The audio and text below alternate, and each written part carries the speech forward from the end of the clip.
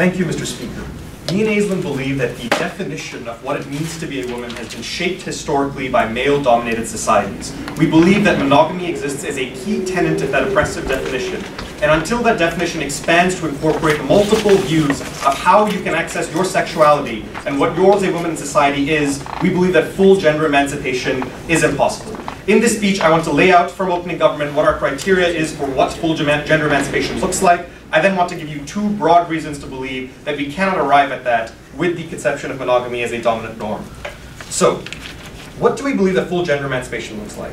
We believe that we're talking about legal rights for women, but we think the majority of this debate will likely occur in the realm of social perceptions of women and social norms around women, and there's two broad ones that we're particularly concerned about. The first concerns the purpose of women and the end goals that women can legitimately strive for. We think that in a society with full gender emancipation, simply by virtue of being a woman, you will not have preconceived notions of what your role in society is and what your purpose in society is foisted upon you. That's one key tenet of what a society with full gender emancipation looks like. The second key tenet of what full gender emancipation and how it manifests itself in a society involves women's sexuality. We do not think they would have particular conceptions of what an appropriate sexual behavior for women is and how they ought to access their sexuality in a truly free and equal society. We think that monogamy plays against both of those tenets, and I'm going to show you that through the lens of two arguments. Just before going there, I think we have to clarify one more thing. That by saying we oppose monogamy as a dominant social norm is not to say we support the imposition of new dominant social norms. We support the idea of a society where multiple conceptions of how you can access your sexuality and multiple conceptions of what your own society can be, and that would be the most inclusive and fair and equal society, and monogamy precludes that. Let's talk about how monogamy constrains women in terms of their ability to access the purpose in their lives they would like to. The first thing we would posit to you from opening government is that the current expectation around women that is placed on monogamy is that at some point in their lives, they should settle down with one person, have children, and start a family. Recognize that this particular expectation in a world of monogamy is disproportionately placed on women, insofar as it is much more socially acceptable for an older man to be a bachelor and single than it is for an older woman to be single and unmarried. The consequence of that is the existence of these dominant social norms. When you see that everyone else in society is behaving a certain way, when media tells you that this is how you ought to act, is that women enter into marriages and relationships where they may not otherwise have chosen to do so. Either because the state explicitly incentivizes these kinds of relationships, or they don't want to be ostracized by their community and their society for still being single.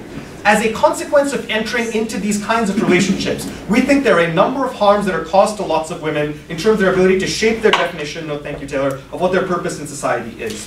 The first is, I think they're forced to accept conceptions of what a woman's role and a man's role in a relationship is. Insofar as we continue to see in society the idea that a woman has a unique and special obligation to stay at home and take care of children, I think that the kinds of access to life opportunities that women have by virtue of a monogamous society is reduced severely. We're not going to say this is still as it was in the 18th century where you had to literally spend all your time at home, but we think in more subtle ways it continues to manifest itself in ways that harm women. For example, the fact that even if you think under a society with monogamy women can access the workforce, the fact that they have an additional obligation placed on them to both work and take care of children imposes a tremendous amount of obligation and demands a lot more of women than is demanded of men. That works against a society with true gender emancipation. No, thank you. The second thing is, insofar as many women are forced into relationships where having children is an expectation culturally, I think it means that they're often deprived of opportunities in the workforce, deprived of the fact that many employers will see women as a potential liability with regards to things like having to take maternity leave. I think often it means that it's harder for women to access spaces of socialization in business companies. No, thank you. It is harder for them to establish connections and outside of the business world that will help them advance as well, in a way that I think also hurts their ability to pursue the life goals that they're choosing, that I think works against a truly full and free society. Go ahead, Drew. Okay, but you've lumped in a bunch of other social contracts under the heading of monogamy. A pressure to have children is not the same as monogamy. Monogamy is just the pressure to be in a partnership with a single individual. So I think we're saying we have to defend that as well. Right. So I think, first off, all the stuff we give you about particular social roles in regards to your view in the relationship still apply. But in regards to having children, I think that norm is closely tied into a norm of monogamy, insofar as when you enter into monogamous relationships, the expectation to have kids is far more easily foisted onto women when you are with a particular person onto that relationship. I don't think they're as separable as they would have you believe. The next thing I want to talk about is the second broad tenet of our criteria, which is the idea of sexual liberation. I think we need to understand a couple of things at this point. That firstly, Some women do not identify one person as representing the totality of what they look for in a partner. I think it's entirely possible for women to have different values in terms of who they are sexually attracted to, who they're emotionally connect with, and the idea that these need to be manifested in the same person, I think is an unrealistic expectation that monogamy creates. I think also in terms of sexual identity, the fact that some women may derive more pleasure and have a more fulfilling sexual life by having sex with multiple people, I think is also a facet of a sexual identity that it is wholly legitimate for a woman to have, but those dominant norms work against. So how does this connect to our criteria? Because I think when there exist dominant norms around how monogamy works in terms of shaping the sexual identity of women, just like the previous norm I talked about, it is firstly disproportionately applied to women, insofar as it is much easier for men to have sex with multiple women and not be socially ostracized than it is for women to do the same. The fact that slut-shaming is a thing, the fact that women who continue to engage in these practices are viewed by their societies as somehow morally inferior to their male counterparts who do so, works against the second tenet of what full gender emancipation entails, which is when we see women as being equal participants in society as well. The second thing is, even where we don't see explicit slut-shaming, I think the second problem that exists is a subtle repression of your own sexuality. The idea is when women grow up in a particular society that tells them that the proper sexual behavior for a woman under monogamy is to have sex with one person and settle with one person, is that even if they're not explicitly shamed as a result of doing so, you, before entering into the age of sexual contract, repress sexual desires you may have towards other people because you think it may not be something that society will endorse. You do not think it's something that society will be accepting of either. So I think what results as a consequence is we have a section of society that has their conception of sexuality and sexual identity severely constrained by this institution and the dominant social norm of monogamy in a hugely harmful way. Ultimately, we think that full gender emancipation, insofar as it needs to entail giving women a broader conception of what their purpose and legitimate purpose in society can be, and what their sexuality can be, is harmed by the existence of a dominant social norm of monogamy that makes it less likely that women can access the purposes they seek and the sexual identities they seek. For both those reasons, we beg to propose. My thanks to the Prime Minister for his remarks, and I'll call upon the Leader of the Opposition to open opposition's case. Hear, hear.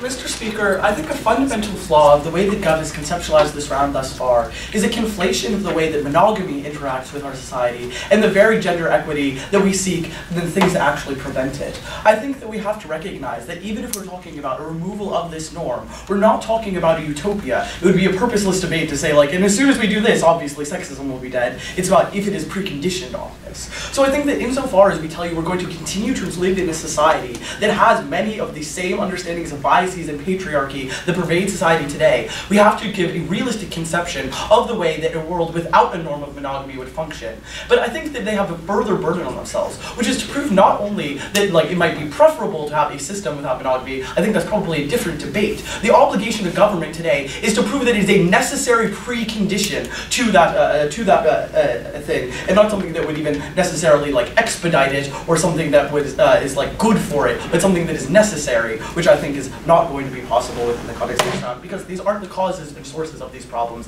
They are simply the channels that they are mediated through, and when you change the channels, those channels too will change based on patriarchy and those biases. So, I'm going to talk to you a little bit today about how this creates, I'm going to actually paint you a picture of what I think these dynamics and relationships would look like, given we don't live in a feminist utopia, as much as I would like to. And then I'm going to talk to you a little bit about how this actually manifests in the sexual satisfaction and representation of all gender identities. But first, a little bit of rebuttal. So the first thing they talk about is look, there's this expectation that, to settle down, that women are, aren't supposed to get old alone. They, are the old spinster idea as opposed to, a man who's a bachelor late into life. So I think that first of all, that we tell you that we agree with the POI that comes from Drew, right? That we think this is a tenuous link at best. That I think that this is something that remains. That women, in the fact that they are biologically capable of having children, are continued to have that expectation that they're the ones that need to reproduce. And I think that this this is something that is actually exacerbated in a world in which monogamy is not like status quo, because I think this means that women are expected to even possibly have children with multiple partners and continue to be in a increasingly complex web of relationships that still have these same understandings of women providing children, but actually don't provide the necessary monogamous status that makes it far easier for women to actually navigate and create those optimal situations for their family. Yes, and I think that also these same pressures that he talks about also apply then to women being coerced in their choices in this other world. I'll talk to that more in my extension. Next thing he says is like, look, we have this unrealistic expectation of women, only have like one sexual preference. So I think recognize that we can defend that women are still able to explore sexuality, because monogamy means that you are with one individual at one time. But I think that like even in a monogamous dominated relationship, like you have exes, they're probably talking about you on Lulu. And I think that all of those things mean that fundamentally that you can still continue to explore the sexual preferences. But we tell you furthermore, and I'll talk a little bit more about in my extension, that we think that the most meaningful sex often comes from these long-term monogamous relationships, and women are deprived of the ability to have meaningful sex when that is taken away as a norm and people aren't guided towards it. So, moving on to constructive. The thing I want to talk about first is about the power dynamics that actually would be made manifest when you talk about these relationships. Because I think that monogamy has actually some benefits, and there's a reason that we do look to it as a norm within society, and I'm like, happy and proud to stand on them. So I think that first of all, just talking about the way that monogamy allows for a power dynamic, that recognize that often your relationships with another individual, romantically, legally, if you wed, all of these things, are some of the close and most important decisions that you'll make about your life. Where you're going to live, what kind of job you're going to work, if you're going to have children, what to spend money on. Like, these are the decisions people make with their significant others. And recognize that in a monogamous relationship, it's a one-to-one. So this means that this actually requires a dialectic between those two individuals that allows them, that there's no one winner. I think that we recognize that this is still flawed in that as long as patriarchy exists, there is some power imbalance towards men. But this power imbalance would also exist, I think, in a polyamorous or polygamous or whatever it may be, whatever it is, non-monogamous relationship, and it's far worse because this means that now men have this ability to make it far worse. So how does this actually manifest? I think that we tell you that, different from the one-on-one, there's kind of two ways that these relationships can play out. There's people who would be polyamorous, as in like 4 people all in a relationship together, and then people that would be non-monogamous, meaning one individual who has then multiple separate relationships with other individuals. It gets worse for women in both instances. So first, we tell you in non-poly relationships, you can't actually adjudicate for all of the obligations for individuals. And when you don't have a norm of that, that means that literally women's preferences in relationships are just thrown away if someone else that they have a relationship with takes a primary foundation there. And I think that women are always going to be the ones in the subservient position here because of the existing patriarchy norms that understand women as not being the ones whose voices are most respected or heard, or the most valuable, or the ones that have control of the relationship. Yes? You can't just show there might be harms to other structures. You have to show that full gender emancipation is actually possible under this paradigm. So it's not sufficient to say that like alternatives might also have harms. No, so I think that we're saying that this exacerbates the harms. This means that the gender equity is sufficiently slowed, and I think that actually the only burden is for Gov to prove that it is a necessary precondition. I think if I show you that we can like exist with this norm and continue to move towards gender equity, which we do, and have full gender equity, I think that that's more than sufficient. But then the other option is that it is a polygamous relationship, right? So that means that you're operating with numerous individuals. We tell you because of these existing norms, there are primarily going to be men with multiple women, which creates a huge amount of the power dynamic problems. It allows for them to play off people in the relationship off one another. They say like, well, look, like, wife number 1 is like totally happy taking care of kids and staying home and being more, like conservative and fulfilling my roles. Why can't you be like that? Rather than having it being a reasoned discussion. You can also literally get outvoted and recognize that the desire then to please the male within that means that women are now turned against each other and are competitive in this nature. But I think that next that we talk to you about actually the way that this works in a sexual understanding, because I think that we actually have a microcosm of this motion, right? Which is essentially that we have a generation that has gone more towards a hookup culture that has rejected monogamy within a certain capacity. But has this actually yielded benefits for gender equity? No, because we tell you, because you don't have the same amount of access, that often this means that people are seen as disposable and consumable because you don't have an expectation of maintaining a relationship with an individual. This means worse sex because good sex doesn't come from like having lots of sex with random people like inconsistently. We think it comes from actually having communication and an equal footing with another partner, which I think a norm of monogamy encourages because it means that those individuals are able to drive meaning and sexual sexual pleasure from one another. Like, I think this conception that you need like a million partners to be sexually satisfied is actually a misguided one. In that most of the time, when you care and love another person and are attracted to them and dedicating to that, you actually get a much more meaningful and fulfilling understanding of your sexuality when it's crafted with a person that you trust and someone who is consistently faithful to you. For all these reasons, we're very proud to oppose. Thanks to the Leader of the Opposition for her remarks, and I'll call upon the Deputy Prime Minister to continue opening government's case. Hear, hear.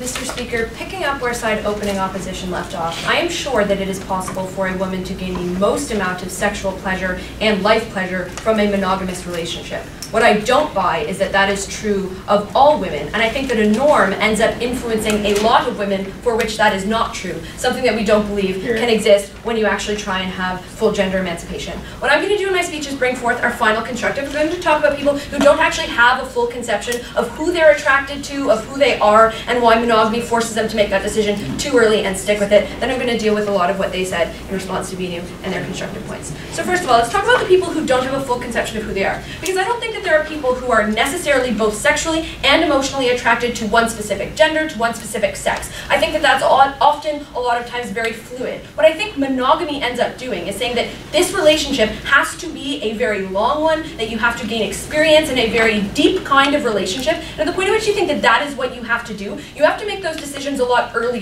and stay with them for a lot longer. And leaving those kinds of relationships at the point at which you find you're unsatisfied is seen as something that is not reasonable and that is not something that you ought to strive for. I think this puts in a massive amount of pressure on people who might not understand yet who they physically are, but at the point at which you understand that you're expected to be married by 25, you probably should have an idea and should start experiencing that a lot earlier on. I think that this puts a lot of constraints on individuals and on their emotional and sexual being, and the very idea that somebody can fulfill both your emotional and sexual identities. If that is the case, we are quite happy for you to be in a monogamous relationship because you find that fulfilling. But for a lot of people, that isn't true, and increasingly it's becoming more common that people speak out about that, and I'm not comfortable with those people feeling as though they're doing something wrong or not being correct in terms of their identity. I fundamentally find that individuals creating their identity is the best way, and that you unfairly constrain them away from that when you have a particular social norm. Let's get into some refutation now, because I want to make it very clear before I start this, that what we are proving to you on side proposition is that this is a very necessary but not sufficient means for gender emancipation. We don't have to prove that we're going to solve all of it by actually not creating this norm. But what they do have to prove is that full gender emancipation is possible with a dominant norm, which I don't think that there can actually be. They give you a lot of arguments about hookup culture, why that's been bad for women. We don't want anybody to feel as though they are unduly influenced about who they should be and how they should act. Rather, we'd ultimately like full people to actually be able to have their specific needs met. So let's deal with explicitly what they tell us. So first of all, they say, look, that a lot of these relationships have very important decisions, that there's a dialogue between the two, that you can be very emotionally and sexually fulfilled by an individual within this particular type of relationship. A couple of things. First of all, I think you're probably less likely to actually have these really difficult discussions when you feel like it's expected of you that you are going to make that relationship work. I think at the point at which leaving a relationship that's monogamous is not seen as a bad thing, because monogamy was never a norm or never an expectation of you to begin with. It's probably going to make it easier for women or for people who are not satisfied to leave those kinds of relationships when those questions are not being answered in the way that is best for them. Yes? We have a 50% divorce rate. We have people in non-monogamous relationships all the time. Polyamory and polygamy proliferate, and these people are satisfied. Why is this norm so coercive when it actively contradicts the world we live in today? Because we're making it a lot easier for people to get divorces, to leave abusive relationships. We're making it a lot easier for them to feel as though it's not something that's ended up being expected of them. I think that we've made a lot of particular strides, but I think that at the point in which we want full gender emancipation, it has to be something that isn't seen as an expectation at all, something that the state doesn't incentivize you to do because they think it's beneficial for you specifically. So then they say, look, we're talking about, you have to also talk about polyamorous relationships in which women are fundamentally undermined. What we tell you is that a lot of women gain a lot of satisfaction from these relationships that we don't think is bad. Where the harms come to that, we think is a lot of social isolation that they experience by that being seen as against the norm. Existing outside of the context of the protections of the state is probably bad, because if we think abusive relationships exist in any kind of relationship that you have, we want to make it easiest for women and for people who are not of who are not of advantaged gender groups to actually access that means of mobility among relationships. They say, look, hookup culture is necessarily bad. I don't think so. I think that for some people, hookup culture and the increase of trying to reweigh the asymmetry of the kinds of expectations in relationships has been very good. That they no longer feel as though they're a slut for wanting to get pleasured by a number of different individuals. For a lot of people, I think that that's just the reality, that somebody can't fulfill everything you want. Somebody might be great to raise a child with, but they're not going to be somebody that you actually want to have a really loving or emotional relationship with. You might have different people that fulfill different concepts. What I think monogamy does is it says that you need to have one person for the rest of your life who's going to do that. That places a lot of psychological stress on an individual also. We hear in response to this that, look, the expectations of having children, the expectations of forming different things doesn't come from marriage, that it's not, or it doesn't come from marriage or monogamy, that it's something that exists aside from that. We tell you that in monogamous relationships, it's often more incentivized, insofar as like having a child is seen as best within the context of a marriage because you're in a long-term sustainable or a long-term better relationship is what people think that ends up being. So at the point at which you get married, they always ask you, when are you going to have kids? Because they see that you're going to be together for a long time, more than they could conceive of somebody else. But furthermore, people I think inside of marriages are pressured into having children, but people outside of marriages are pressured away from having children. Because if you are outside of the confines of a monogamous relationship, I think that a lot of people end up fundamentally judging you for having a child without a steady partner, for being a single parent, for not having the kind of home that somebody thinks exists because monogamy is the best particular form system. I think that's bad quickly. Okay, but if you are a person who thinks that you don't want to have children, it's far easier for you to resist the norm of wanting to have children if you have a partner who says, together we're not going to have children, as opposed to just being on your own, thinking that having children is the thing. Okay, so you're very lucky if you have a partner that is totally fine with you not having a child. But I think that the societal expectations is that you're going to have a child, and that being able to actually remove yourself from that is good. So people who find monogamy very fulfilling because they have a partner who understands them and will support them is great, and we're quite happy to accept that.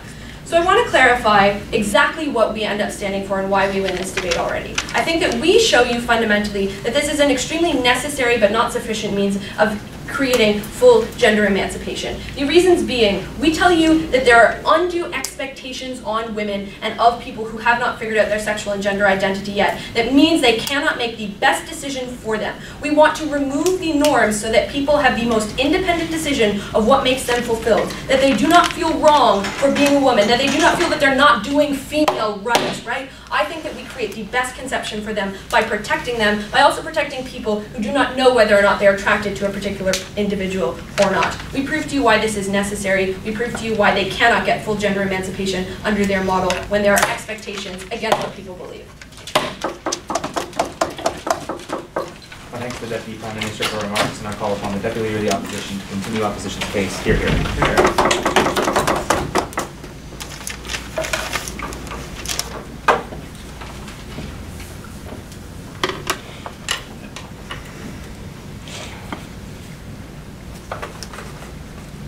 Mr. Speaker, what they do on their side of the House is advocate for a facade of agency for individuals from oppressed groups without looking to the bedrock of the problem, which is the existing structures that allow men to still have disproportionate power, exit power from relationships as well as power within relationships, that makes that as relationship forms proliferate, make it even more difficult for other people as well as the government to actually criticize or critique the ways in which that manipulation is carried out.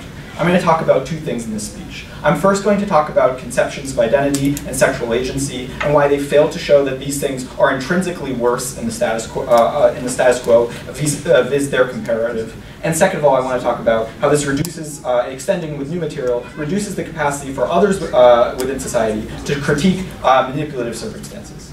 So first of all, I think government needs to show that monogamy is intrinsically opposed to equity within relationships. And they fail to do that throughout top half. They tell you that leaving relationships is necessarily viewed badly and that people feel this norm to be married by 25. I think we can even just reflect on our personal experiences and say, how coercive is that expectation on people today? I say that by the fact that you can see that people throughout Western liberal countries are marrying much later, are feeling compelled into those types of relationships much later in life, you can see that there is an evolution towards a society in which people don't feel that norm as comparatively as coercive. Why is that important? because it shows that there is a pathway within the status quo towards more equity that can't exist necessarily still within a primarily monogamy-based relationship structure. We think that that indicates that they failed to show that this is anything intrinsic to the way that we construct relationships, and that that is linked in any way to to having like polyamorous relationships or deconstructing, abolishing marriage as a legal construct. None of those things have happened yet, and we still see that type of progress. But we think that also the idea that leaving relationships is viewed badly neglects the fact that on their side of the house is just allowing current norms to then be passed with less scrutiny. So the fact is that in many cases women are left with more legal responsibility to care for children in relationships, and at the point where we have less ability to criticize the way that individuals make decisions within their relationship, we say on our side of the house, or we say on their side of the house, what is likely to happen is that more men are going to leave these relationships and leave women to be single mothers without any access to state resources for or to people within their peer networks to problematize that. So we think that's really problematic. But they tell you that hookup culture does enfranchise some individuals, and that it removes some levels of slut shaming. But I don't think that it's necessary on our side of the house to say that the converse of that argument is that we're necessarily committed to slut shaming. I think we can say that individuals can experiment in the short term before they actually commit to a long-term relationship. And in fact, getting into those long-term relationships is what is facilitative of people's identity, because people's understandings of their own sexuality are not risk-free. It's not as if you can just go into relationships or short-term relationships or non-monogamous relationships not knowing what your preferences are perfectly already. We think that it's risky in those situations, and you want someone with whom you actually have a modicum of trust. But you are more likely to have that trust with someone who you have a longer-term relationship with someone who the principle of decision-making within that relationship is one of consensus, because there are only two people and you can't play one person off another person. We think that that trust is really important to experimentation that is facilitative of identity development. Back half. If two people have to make decisions about their lives together, do you not think it is actually much harder for the woman to be able to counter pre-existing gender roles as to what occupation she might go into if they have to make decisions based on the economic finances as a collective unit? Sure. So I think there are many ways that this plays out, and I think the most important one is just that when women are in. So first of all, when women are in multiple relationships, or when men are with multiple women, it's easier for them to play women off of one another so that they can get the outcome that they want to hear from one individual. So it's easier for them to say that they will either leave a relationship and not have negative consequences because leaving relationships is no longer stigmatized, or they can also just have a multiple relationships, so that the person who will go along with what they want out of a partner is easier for them to just extract from those people. So the second thing I want to look at then is how this reduces the capacity for others to critique unfair circumstances within relationships. Because when you have what I think they promote on their side of the house is an idea of agency that just means that if I have a first order idea of like what I want in a relationship, then we should always respect that individual's desire in that case, and that there's no way for other people to criticize what I decide for myself. But it also means that there is a proliferation of different kinds of relationships. So lots of polyamorous relationships or short-term relationships, which means that other people within your peer networks feel as if they can't criticize your relationship on the same ground. They have to say that they feel like you are the ultimate decision maker within your relationships. And while that does cut both ways, it's especially problematic given that we have men with vastly disproportionate decision-making power in many relationships. When they have multiple relationships that are all coercive in that way, it makes it harder for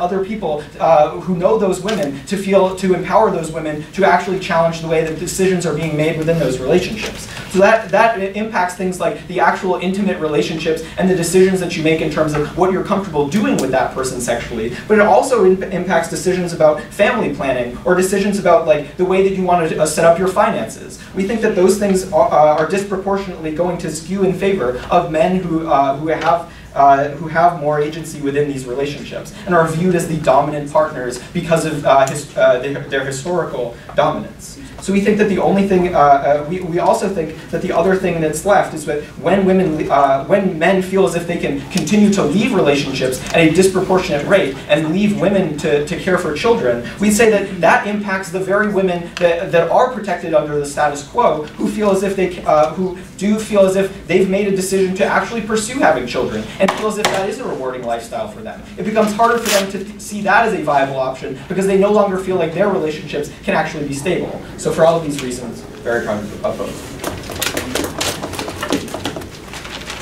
Thanks to the Deputy Leader of the Opposition. I now invite the Member of Government to open the back half of the debate. Hear, hear.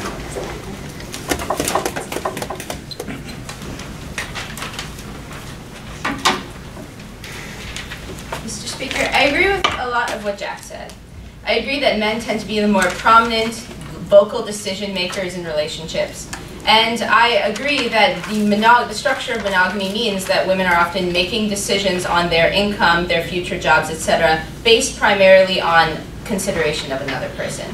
I'm going to talk about why that structure of having two people in life together actually harms women from being able to obtain full gender emancipation. I'm going to be doing that a couple of mechanistic ways. I think First Gov did a great job of talking about why there's lots of social stigmas around monogamy that also harms women, but this is going to be looking at the specific structure of monogamy.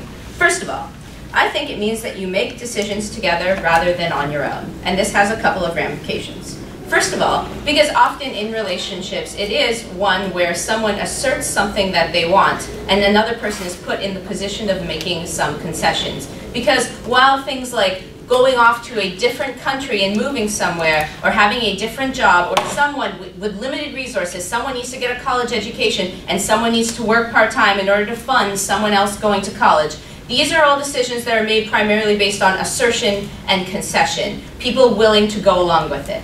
The problem is that, as Jack recognized, men tend to be far more assertive. Not only because they've been socially engineered to be more assertive, because men tend to be more vocal in the classroom, they raise their hand more, they participate more, they feel their opinion is more validated, but also because when it comes to realizing socially the relationships you've already seen when you were growing up as a child, it was probably in somewhat of a monogamous home where the father made more money and came home and the mother took care of their children, etc. Then it recapitulates these social tropes that people have been engineered to see. The problem is that then when it comes to that structure of that relationship and people have to make concessions, it is often that the woman will decide to work part-time so the man can go through medical school. And the problem then being that that person has far less capital and far less weight inside the relationship when they're moving to a different country, and it's much harder for them to escape the paradigm of that relationship. But also, when it comes to the idea of emancipation, we also not only want it to be equal incomes that women and men could have, but conceivably that they're making free choices on what their preferences are. As I raised in a POI, there are some jobs where men are just considered to be more dominant inside those spheres. For example, politics and things like that. So if it comes to a decision where a family unit has to decide, well, which jobs would make more sense for us, it often continues to be that women choose part-time or jobs that will make them free at 3 p.m. so they can pick up the kids, while the men have the higher workload. The reason being that it makes some level of biological sense when you have to divide time. Someone's got to pick up the kids. Someone's got to bring home a bigger salary. Who's it going to be on that deliberative atmosphere? Not only do they reproduce the social roles that they've seen before, but also it seems to make, and this is where it diverges a bit from First Government too, is that it seems to make some level of biological sense. The woman has to produce the baby. She'll have to take time off maternity, so she shouldn't have the political role. Why would she run for office if she's going to make children? These are the kind of logics that reproduce themselves when people have to make decisions based on another person, when there is a binary to pick up where the other person left off. What it does end up doing is it puts women in particular roles where they make less money, where they feel less freedom, and where their lives, as to where they're living, what they're doing, is conceded in part on an assertion that a man has made in that decision role. It also means that your social life and duties outside of the job are divided and dictated somewhat. That's why women often talk about the second shift, where they come home from work and then they have an extra duty, which is cooking, cleaning, etc. The reason that often reproduces itself because the man says, well, my job goes till 8 p.m., so obviously I won't be there to put dinner on the table, and you, who was made available at 3 p.m. to pick up the children, obviously ought to do it. The reason that matters is because it obviously stifles the amount of freedom and happiness women are experiencing on a daily basis when more of their decisions about their lives are dictated as a binary opposite to what a man has already decided. I'll take Drew. Okay, but we can, should, and have been changing those norms, which are different norms from monogamy. We can have things like paternity leave. We can have things like the expectation that if you have a decision-making calculus with your spouse, who might be the same gender as you and not just these heteronormative relationships you're talking about, you can decide that one of you, irrespective of your gender, is the one who's going to stay home. One of you is going to be the There are two responses to this. First of all, that the structure of monogamy still makes it absolutely much harder to attain these ends, where there is levels like equal numbers of men and female politicians, etc., so that it could be a free choice. Like monogamy just as a structure is impeding us our ability to get to this utopian world Opp wants to see. But secondly, if actually a lot of these decision-making processes are based on biology, it's actually quite hard to see how this stigma just naturally eradicates itself from people's heads. That because women will have to take maternity leave, they have to. Men can choose to, but women have to. Those kind of logics will still recapitulate into those tropes. As similarly, when they talk about men and divorce, it's like, yeah, men can have children into their 70s. They can, and women, the social trope goes that they get dried up at 40. These are things that stereotypes that hurt people that derive from biology where it's not clear how they would be eradicated on the opposition bench. But in the structure of a relationship, absolutely do come coercive into what kind of enjoyment people are getting and what kind of decisions they are also making. So to that end, I want to talk now about the opposition's speech. Okay, they say, look, monogamy allows for serious discussion between individuals on both sides. I've obviously told you why those decision-making processes are not actually good for women in a lot of cases. They tell you, look, non-polyamorous and polyamorous relationships, and here's where it gets funny. They say, look, men make more prominent decision makers. They're more powerful. How terrible would it be if they had multiple relationships with multiple women where they could do this? Obviously, it's to scale, where if you have a polyamorous relationship that isn't within a structure, like it's not like defined in commitment, women are still making more decisions about their own lives. The idea is that because I'm not linked to this one man in the present or in the future, I can go decide to work wherever I want to work. I can do whatever I want to do. So it's not just the case that because men are having more sex with more women, they're having more control over more women. It just means that women can also have more relationships with more men, and the actual power discrepancy between the actors just continues to decrease into the future. They tell you hookup culture makes people disposable and consumable, but I think it's actually an assertion about exactly what you want, which is that you can end your hookup whenever you want to, in theory. You can also explore your preferences. Often it's the case that it's an older man with a younger woman. A younger woman has had less experience and exposure to the social world and less idea of what they want going in, whereas the man has a better job with more capital. I also think that when it comes to the question about who is the decision maker, and then come to the decisions of adjudicating custody, it is also the case that women often, in having less capital and having less of a secure job, less of a social support network, they are less comfortable leaving. All of these things change if the structure itself is not about two people being bound forever, but that women making their own autonomous ideas.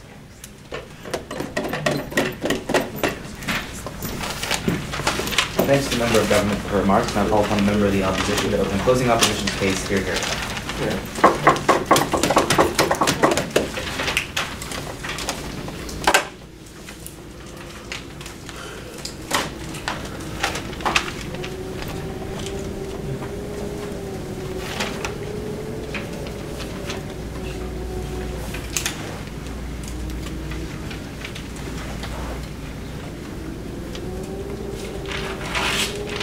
I think it's possible to have a dominant social norm while also achieving equality. This is obviously seen when we know that heteronormativity is factually the dominant norm in terms of sexuality. However, we are still able to achieve other types of equality for people who are gay. That proves the point. You can in fact have a dominant social norm while also achieving other aims in terms of inequality.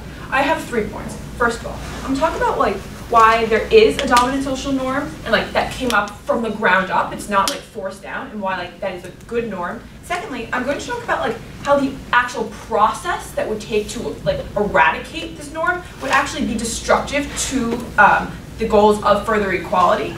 And thirdly, I'm going to talk about how gender equality is better achieved within the structure of monogamy. But before I get into that, I want to respond to both the government teams. So coming out from the opening opposition team, we get the idea that monogamous relationships are forced and there's harms that come along with it being forced.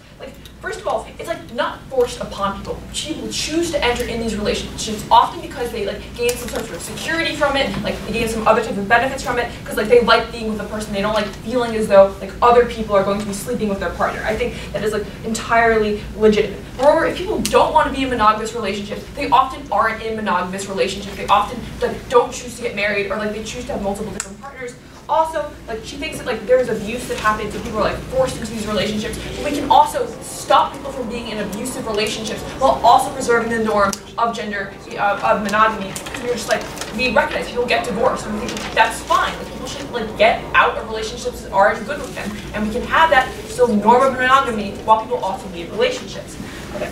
They also say like monogamy is linked to the dual, linked to women having like a dual responsibility. So women also being like a caregiver and things like that. I'm sorry, like linked to women having to stay home but also having a job. But I think that monogamy doesn't actually reinforce that norm. It's the stereotype of women being a caregiver that actually reinforces that norm. So whether or not women are in a monogamous relationship where they're like having relationships with like 5 other people, or they're having a relationship like on their self, it is still the norm that women take care of children, and that's the norm we actually have to think about eradicating, not monogamy.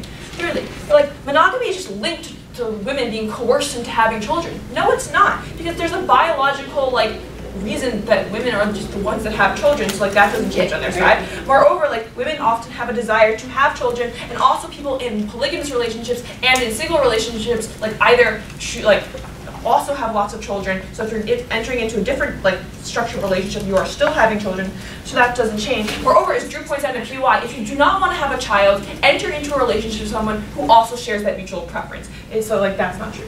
So like that response to the opening half. Closing half is a bit different. You're talking about like how certain specific mechanisms like force women into being into these types of like bad situations that undermine their equality. Like I think this is exactly the problem, because Sarah is just like, oh well, like men are the more assertive, dominant ones because society tells them that they have to be. Like we need to eradicate the fact that men are in fact told that they are more assertive and that they are like in these roles. Not tell women or not tell men to not enter into a monogamous relationship that they might want to be in. Like it doesn't actually get rid of the monogamy, doesn't get rid of those structures. But moreover, it would be more effective to actually eradicate the norm that men are more assertive within a monogamous relationship. Because if, in fact, women and men are splitting roles in a monogamous relationship, it confirms the fact that one gender is not more assertive than the other, and in fact, people can actually like debate about whether or not like one wants to stay home or one doesn't want to stay home based on like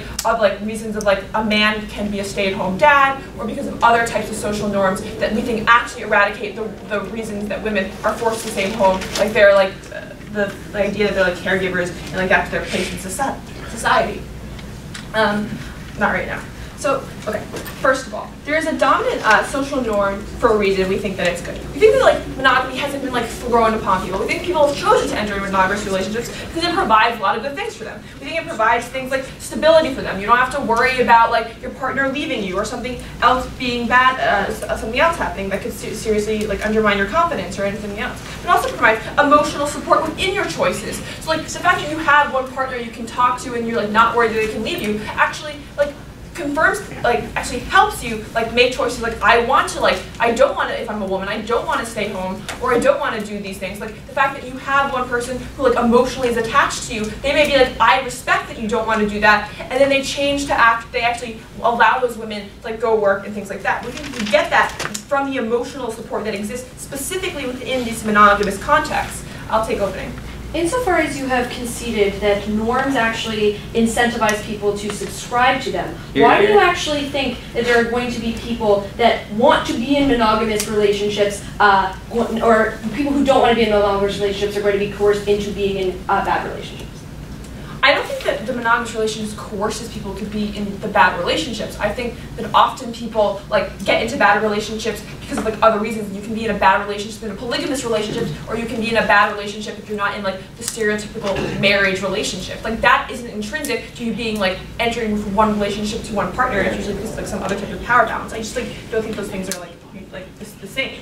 So okay, so back to the idea, like we think it's like monogamy is good, like it's come up, like it's not been forced upon people, it's developed naturally. But like we think that there would be a significant process into like changing this norm that would eradicate like a lot of the gender goals that they want. Because in order to change the norm, you'd have to like campaign against this like really important thing that people hold exceedingly dear to them, like marriage and like their monogamous relationships. The backlash against that like would actually undermine other types of gender equality goals that could be achieved. Like things like providing more maternity leave or like eradicating the idea that men are more assertive. That takes a lot of different campaigning and other social forces you have to do. But the problem is you alienate a lot of people who would actually want to like help with those, further those goals because they feel as though you're attacking something that is like intrinsic to who they are and the type of person they are. So the actual process of eradicating the norm itself would undermine the possibility of actually achieving the types of goals and the types of life, how long it would actually take to eradicate that norm itself. So because the process of changing that norm would be so alienating in itself, we think it actually diminishes the ability for that to happen. But like, how can gender equality be achieved in these structures? We think it can be achieved in these structures because we think that like when you're within the monogamous context, you can have stay-at-home dads, you can have like really strong maternity processes that basically undermine the idea that women or men fit into specific categories within those relationships, and then together they like act autonomously and make their own choices. So for all these reasons, we're proud of those. I thank the member of the opposition for her remarks, and I'll call upon the government whip to conclude government's case. Hear, hear.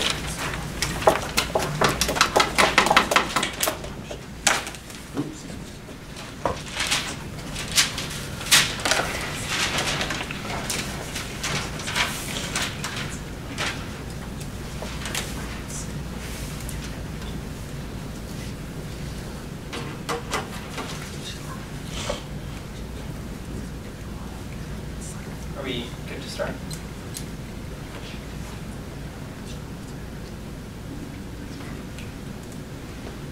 We hear from both teams on the negative bench in this debate today that sexism and patriarchal structures will still exist irrespective of whether or not the institution of monogamy is eradicated as a social norm.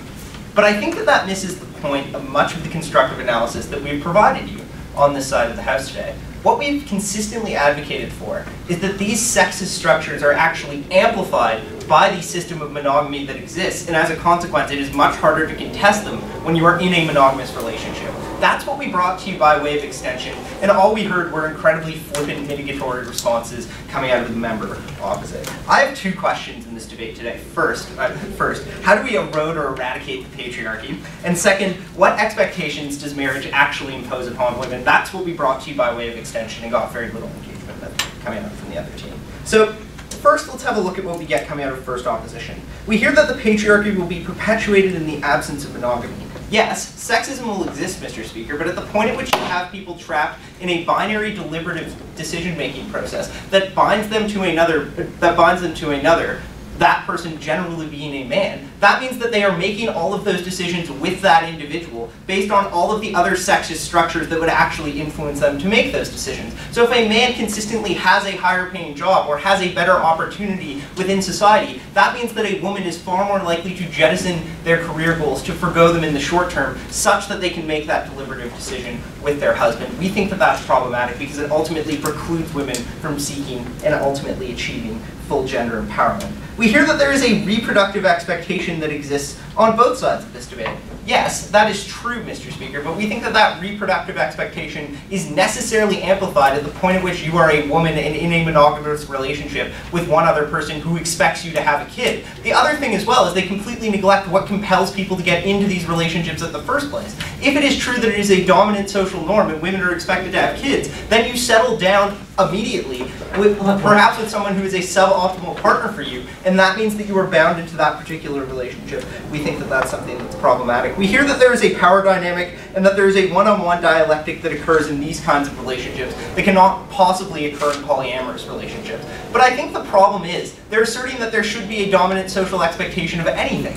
What we say on our side of the House is that there should be no social expectation to enter into any kind of relationship. Rather, if monogamy is right for you and that's what you feel is best, you should have the ability to make that decision absent that being a dominant social norm. I never think that they engage with that in any substantive way. We also get all of these ideas about sex, that good sex comes from having one partner. Like, I don't really think that this is going to win either side of this debate. I think that there are plenty of people who are happy fucking lots of people, right? We think that that can happen. We think that you can have fuck buddies. But the other thing is, I actually think that this neglects the asymmetrical nature of many of these coercive relationships. Because if you are a young girl in a relationship, you are actually in many circumstances coerced into sexually exploitative acts by your boyfriend. Like, my buddy got to second base, you should go to second base with me as well. So we actually think in those specific circumstances, this can actually be a coercive mechanism that actually further jettisons women's autonomy. Okay, so they talk about the notion that more autonomy exists under the status quo. We hear this from first opposition, that we are increasingly getting more autonomous structures that can enable women to participate in civil society, to have good jobs. Yes, we think that that's true, but in large part can be attributed to the fact that monogamous structures are continually being eroded within society. If anything, all of that analysis falls on our side of the house. No, thank you. We finally hear the notion from both sides of the opposition bench that you are far more likely to that these comparative relationships are bad because other people feel like they cannot criticize your non-monogamous relationships. If anything, Mr. Speaker, I think that that is a far larger problem in monogamous relationships where people feel that it is socially taboo to criticize someone who is actually in a marriage. We also think that the problem comes when there is a massive stigma for leaving your husband. That's not necessarily something that exists if there isn't a social expectation of monogamy. Second question, what expectations does the institution of monogamy impose upon women? And this is what we brought you by way of extension. I'll take it. So on your side of the house, if you're in a monogamous relationship and your boyfriend wants to do something sexual and you say no, the expectation of monogamy means you might actually stay together till you do feel comfortable. But if you don't have that expectation, then it's just, I'll go to someone else who will go to second base with me. No, the expectation in monogamy is that you will give that person the blowjob, and if not, then they may leave you. Okay, so because you're also bound up into the emotional relationship with that individual, so you're coerced by that as well, just to provide some explanations. Okay, so Sarah tells you a number of things by way of extension.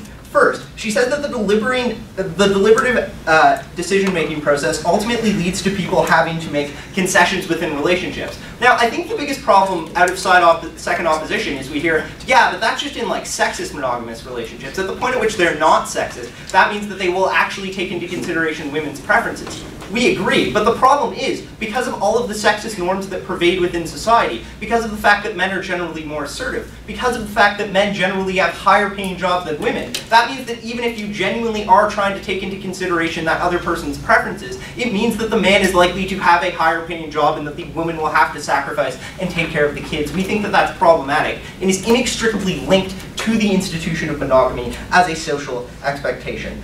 So we talked to you about the coercive atmosphere that this deliberative process actually takes into account. We also told you about the binary that exists to male preferences. The fact that women often see these relationships occurring in their own home life, and then they recapitulate them over time. We get no meaningful engagement with that from the second opposition team. So what we brought to you, by way of extension, is that the actual institution of monogamy constrains women's preferences. It precludes them from having the ability to access things like education because of all of these sexist factors that both opposition teams wanted to identify in this debate. What did we get coming out of second opposition? We hear that people can get divorces and that they can actually leave these monogamous relationships. But that neglects the reason why people get into many of these relationships in the first place. They may get into them to fulfill personal or sexual preferences, but then that forces them to make other decisions about their life that constrains their ability to actually achieve economic autonomy and to achieve full gender equality and emancipation.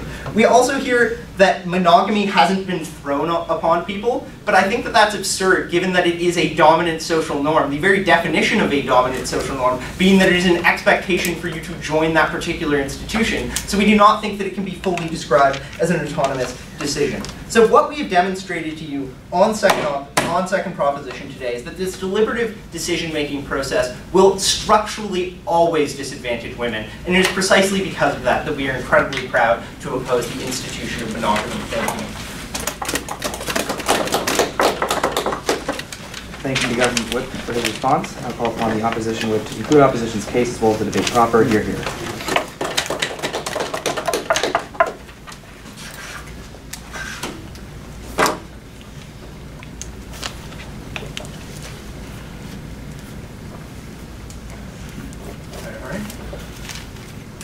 So I think government in this debate, actually before, I just want to note how cool it is that we have 4 teams and they're all gender equal. That's pretty rad, especially in a debate about gender equality. That's awesome. But anyways, I think government wanted to debate this idea of heteronormative status quo monogamy as exists with all of its problems. You know, get married, have a bunch of kids, that's bad. We didn't want to have that debate because we would have lost that debate. What we were telling you is, all things being equal, fighting for gender equality in other ways, ending male assertiveness, ending wage gaps and disparity. Why is monogamy the thing keeping our society from achieving gender equality? We don't, or gender emancipation. We don't think it's the thing keeping our society from gender emancipation. We think monogamy might in some ways lead to gender emancipation, and that's the stance we stood for. I'm going to criticize this debate in 2 ways. First, I'm going to ask how and why can we address and resolve gender's harms in our society without eliminating monogamy, and what are the benefits that we get from monogamy? And second of all, I'll say what does a gender emancipated monogamous society look like? How is that possible? Because government just can't seem to conceptualize it. Before I do that, some points of rebuttal. First of all, on the idea of sexual liberation, bless you, we think it's possible for you to have multiple partners leading up to establishing monogamous relationships. You can have exes, you can have periods where you experiment, and still have the expectation that you will settle down with a single partner. A single partner, not necessarily of the opposite gender, but of whatever gender is reflective of what you're interested in. You can still have sexual liberation, you can still have people experimenting sexually, but without that expectation of monogamy. They're not linked, government missed the mark here. Second of all, they say there's the stigma to never leave your relationship, that if the monogamy exists, you think that you can never get divorced. No! If you know what good monogamy is, if you know that there's an expectation that being in a relationship with a loving partner is something that's good, if your relationship is abusive and you don't like it, then you can say, I'm not living up to the social norm. I don't have a good relationship, and I want to get out of it. And that's why our society can step in to have things like more permissive divorce laws, to have things like more outreach to women, so that they can make those choices more fairly without eliminating the idea that good monogamy can exist and does exist. And finally, we have the idea, and this is really what back half wanted to talk about entirely, is that how can we possibly have a non-sexist monogamous relationship? They give us 3 reasons. They say men are more assertive than women, men make more than women, like that you recapitulate the things you learned as a child, right?